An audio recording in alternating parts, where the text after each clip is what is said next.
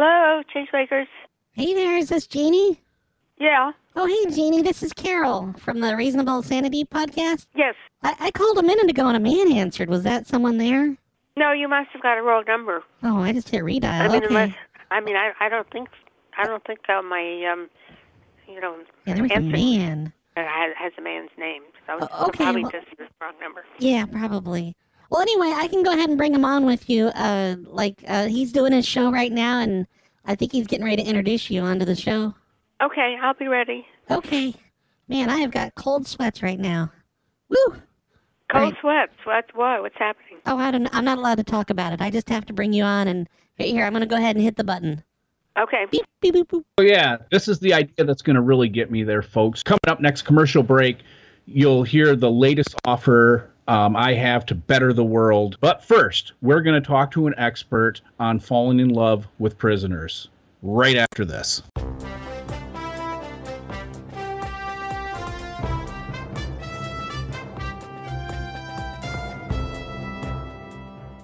And we are back. I'm Ryan Token. This is Reasonable Sanity Podcast. And with us tonight, we have a great guest. She is an expert of all things and the author of Love and Sex in Prison, Gini Graham Scott. Welcome to the show, Gini. Oh, good. Glad to be here. By the way, we changed the title to, it's now called Women with Partners in Prison. Oh, okay. Women with Partners in Prison. Okay, great. Thank you. And if people want to learn more about that book, they can go to GiniGrahamScott.com. And speaking of the women part, that was part of how I wanted to lead off of this. Usually it's a woman that's falling for a male prisoner. In the next 30 seconds or so, can you explain to me why? Sure, I'd be glad to. By the way, the website is changemakerspublishingandwriting.com. That's the one with the books on it. Oh, okay. Carol, you need to give me better notes, Carol. I'm sorry. Okay. Next time, better notes. All right, sorry about that. I've had cold sweats all day. Yes, it's the cold. Yes, exactly. I blame her cold sweats, but it's certainly her fault. Okay. I'm sorry, Gini. So you can go to GiniGrahamScott.com to learn about other things, but to go to her books, you got to go to Changemakers, I think you said. Right, changemakerspublishingandwriting.com.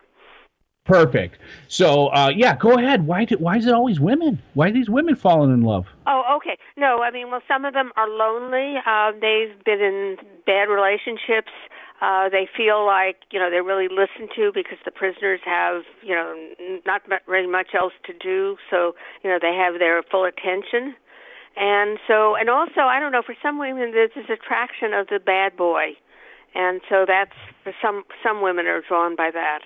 And I get that, because I, too, am attracted to bad boys in a sense. So, looks like we got a caller on line 9. Line 9, what's your question to Gini about prisoners and why women fall in love with them? Hey, Gini. My name's Silky, and, I'm single. So are you saying that, if I do, a 10-year bid, I will find love? Well, if basically they're the pen pal organizations that connect women with prisoners. And there are about 200,000 women who are in relationships with prisoners. I mean, it's an amazing statistics. But many of them meet through these pen pal groups.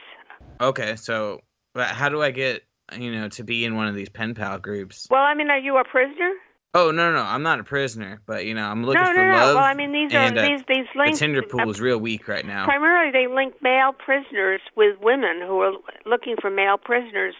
But if you're not a prisoner, you wouldn't get into one of these pen pal groups. Can I just catfish, one of these prisoners, and then, maybe once he gets out, I'll be like, look, it's me. I was here the whole time. I don't recommend being dishonest in these relationships. So, you can do what you want to do, but I don't recommend doing that. How can I sign up for it, though? How do I... Well, put in Google... pen pals, prisoner pen pals. Well, last time I did that, it brought up a really dirty website. So, do you have an exact foundation or anything, or? Well, in my book, I list some of the sites. Prisoner Fellowship. There are a number of different sites, but I can get your book on Amazon. It's on Amazon. Yes, it's called Women with Partners in Prison, and it lists some of the pen pal sites. Women with Parkinson's in prison? No, women with partners in prison. Parkinson's. Not Parkinson, prison partners. Okay. So yeah. So there you go, caller. Just go ahead and go to the Parkinson's website or whatever. So It's not Parkinson. It's a disease. sorry, I got Carol almost like went down there for a second, so I kind of got distracted there. Sorry, Jeannie. She has been sick lately, but I need her. So Okay. looks like we got a caller on line 3. Line 3. What's your question for Jeannie? Hey, Gene, I'm ready to do this for real. What crime would you recommend to commit to get into prison into a way that the women will be most attracted to me? Well, I'm not recommending people commit crimes to get into prison. So I would say, just find some other way to meet women. I wouldn't recommend going into prison. Well, no, I mean, I'll do it. If that's how you do it, I'll do it. I'm saying, should I like steal a car? Should I sell drugs? Like, what impresses you? I'm not going to recommend the most? anybody commit crimes to get into prison to meet women. I mean, there are other ways to meet women, and I would not suggest that. I mean, I think this is like a prank call. I guess this question may be something like, what crime is most common for women? Most attractive to women. Well, there are some. I mean, there's some of the murderers who are attracted prisoners, and some of them have gotten married while they've met people in prison. The Menendez brothers is one example. You're absolutely right. I've seen some of these stories, Jeannie, and they're great. If you could hold on just for a second, Jeannie, everybody, here's that commercial I was telling you about earlier in the show. Jeannie, if you could hold on for maybe it's about 60 seconds. Sure. It's for our new program. Yes. Don't be afraid to join this program, everybody. We'll be right back after this. Hi, Ryan Token here from Reasonable Sanity Podcast. And when I saw all the success of the Alpha Male Bootcamp programs sweeping the nation, I knew instantly this was something I needed to cash in on. So without further delay, let me introduce you to the Alpha Ryan Male Token Bootcamp. And this is what we're all about. Lay down in that tub of ice cubes, you weak NATO-phonetic human. Sir, yes, sir! What do you want in life? To be a beta? A bravo, maybe? I want to be an alpha male and have a good girlfriend. And how you gonna get that, Whiskey Zulu? By laying in a ice for 15 hours straight, sir.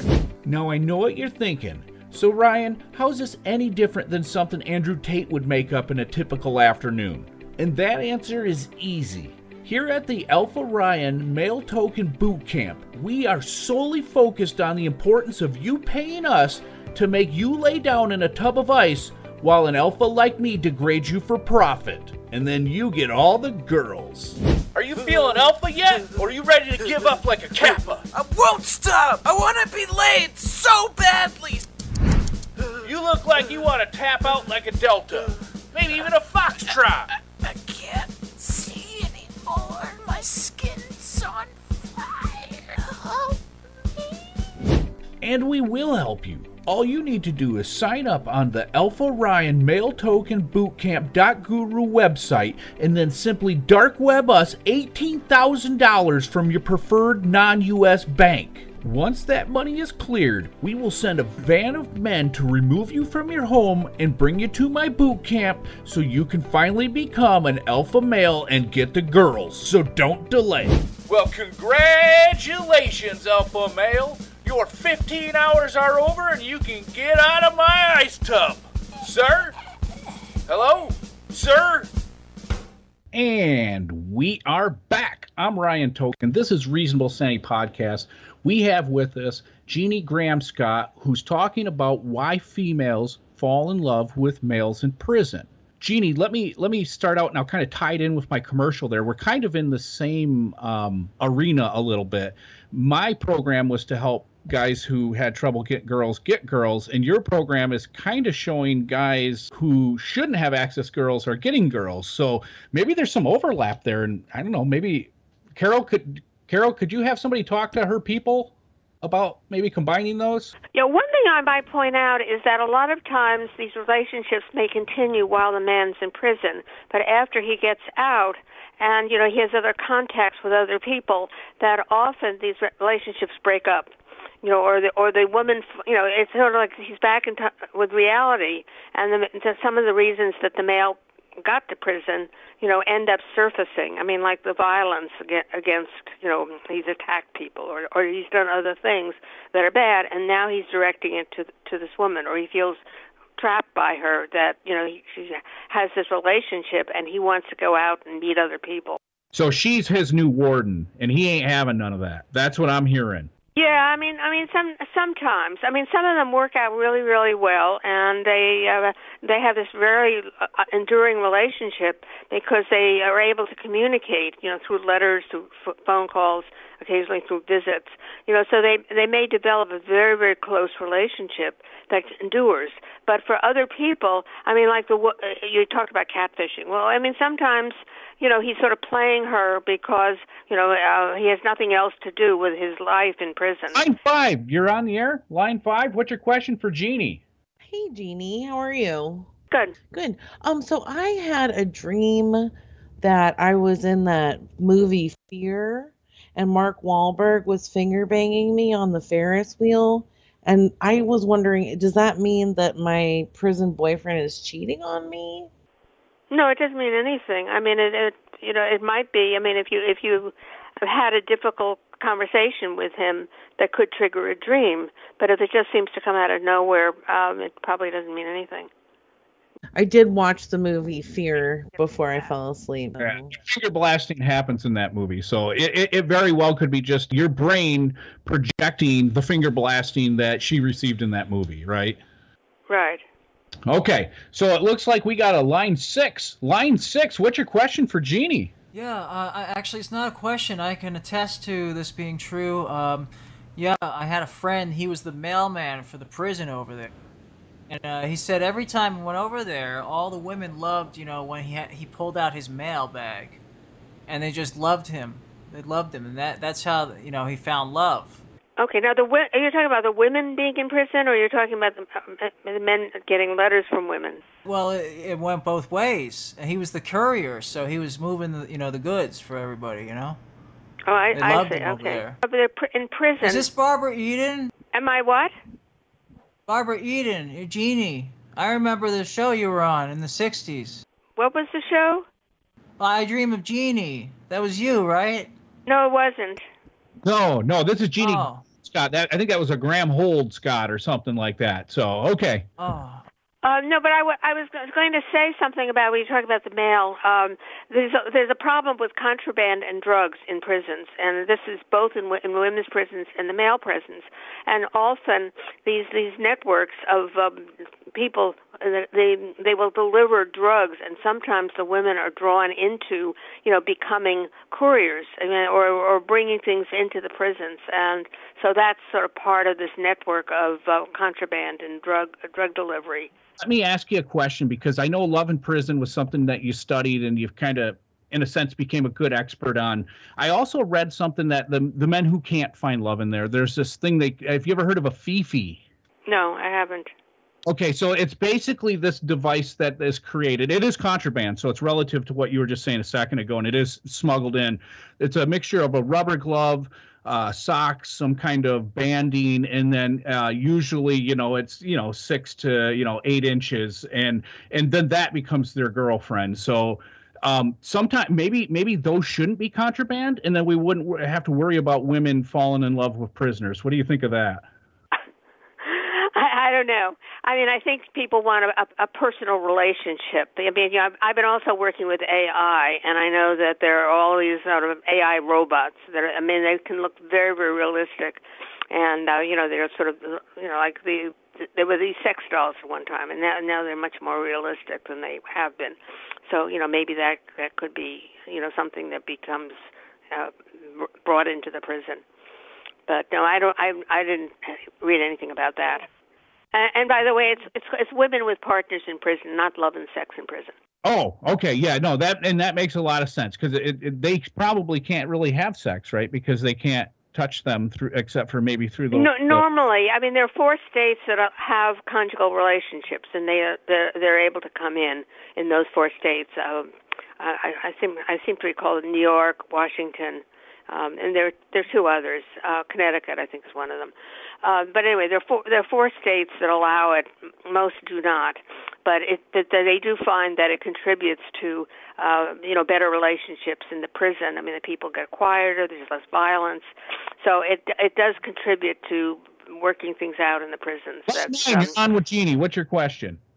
Hi, Jeannie. You don't think it's kind of, strange to, kind of hook people up who have done major crimes and stuff with, a dating life? That's not like shouldn't these women be looking for, people with careers or, I don't know. Well, I mean, you could say what people should do, and really, ideally, the women, might have ordinary relationships and seek careers. But if that's not happening, I mean, I'm just talking about what is occurring.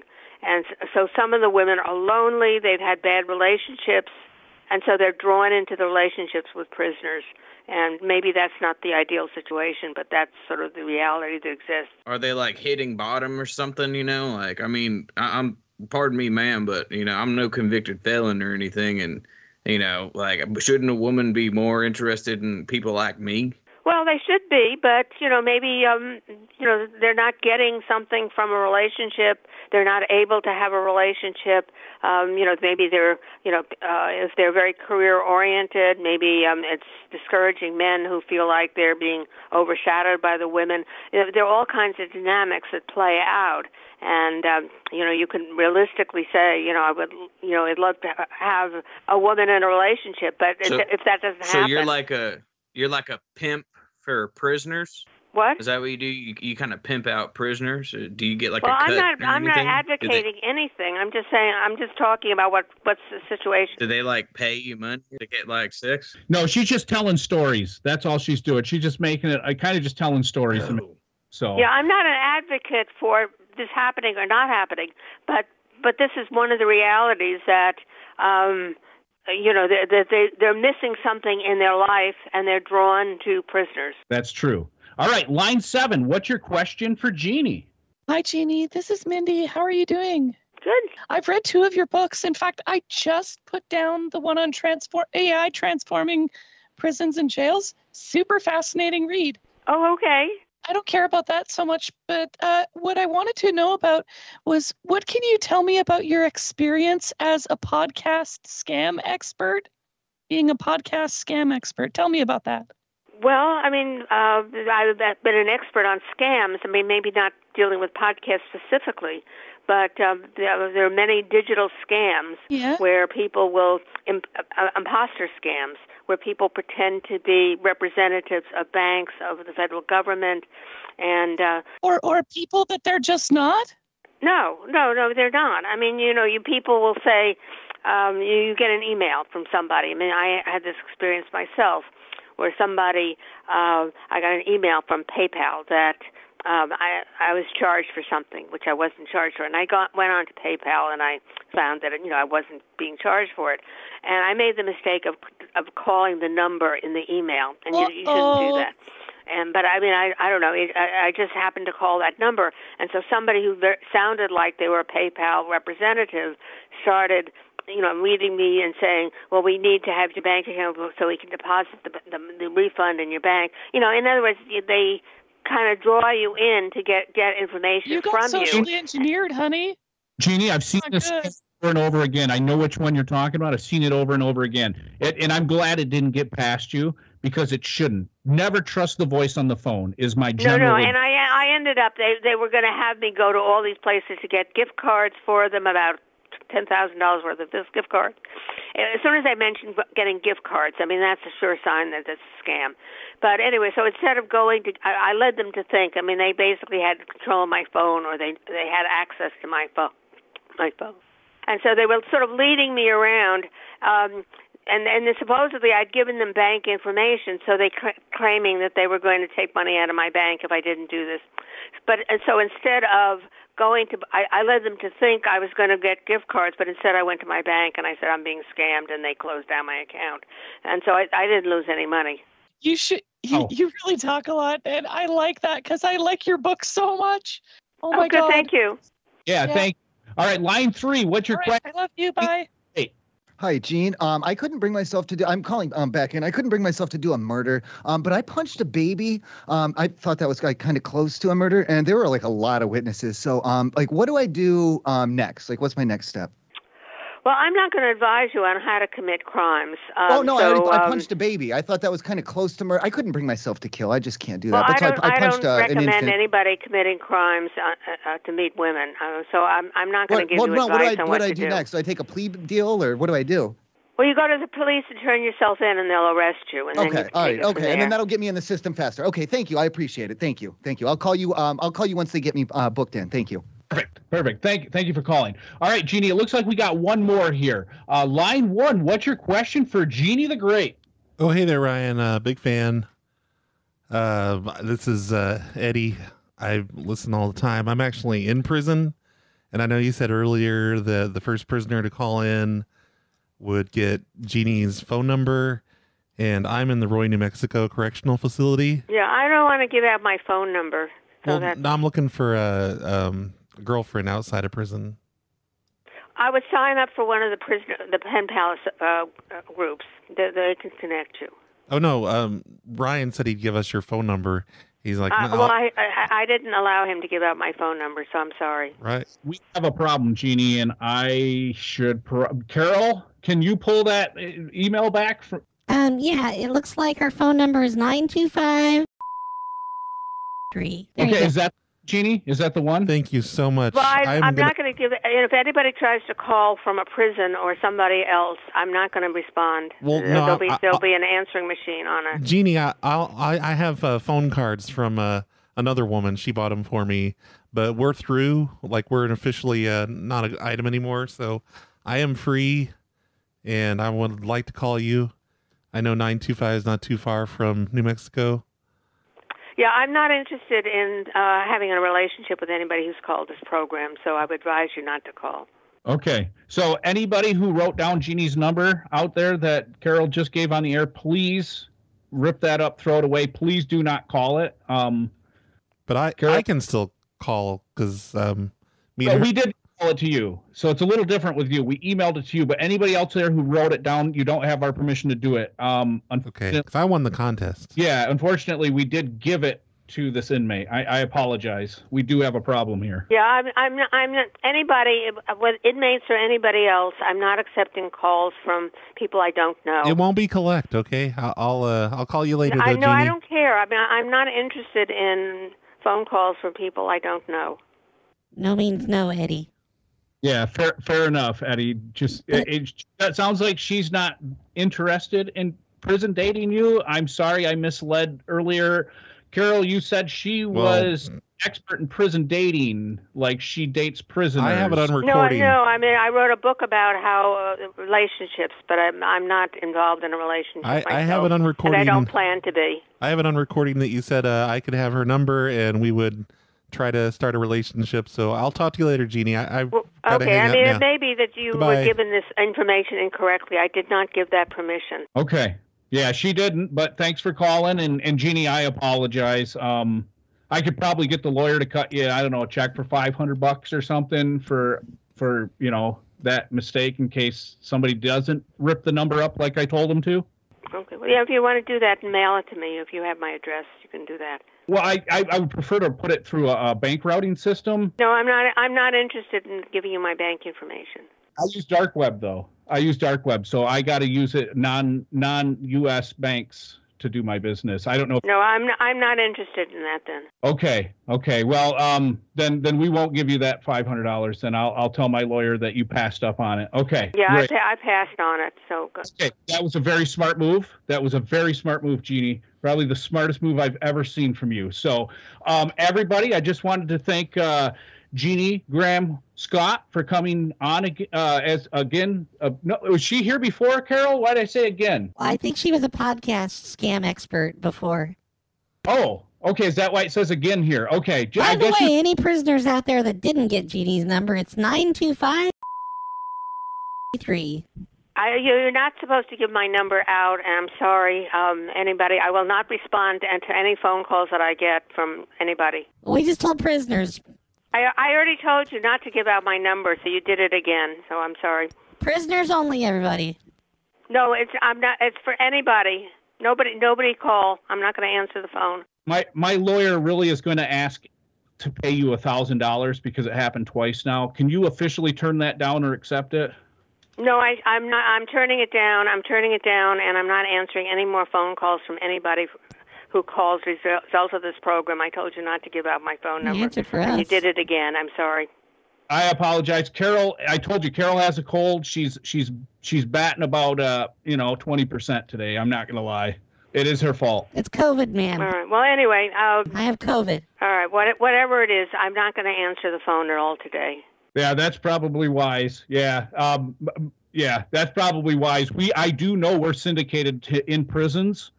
And Carol, there's no way she's going to want to edit this thing. She's just going to upload it. So I apologize. I'm so sorry, ma'am. This is going to be a problem. I apologize. Nothing I can do. Okay. Just so you know, I mean, and again, once again, the book is the Women with Partners in Prison. Women's with Parkinson's in Prison. Don't forget to go to GenieGrahamScott.com to get Women's with Parkinson's in Prison, everybody. No, it's on Amazon. It's on Amazon. It's on Amazon and it's ChangeMakersPublishingAndWriting.com. Yes, that's what I said. GenieGrahamScott.com. Yes. No, that's wrong. I told you that's wrong. That's a different. That's a website for doing speaking. But if they're interested in the book or my writing, it's ChangeMakersPublishingAndWriting.com. Is the book still called Love in Prison? No, it's not. The name was changed. Ma'am, is this you on the website? Yes. Look at the way you're dressed. Anyway, I do have to go back to work, so. It's a Saturday. It's It's got to be 4 p.m. there. You shouldn't have to work. You should have hours to spend. Well, I do work. I have a client that I'm working for. So anyway, it's been nice being on your program, and good luck with it. Yeah, I hope you come back again. Thank you, Gini Graham Scott, everybody. Bye-bye. Bye, Gini. Podcast. Good night, everybody.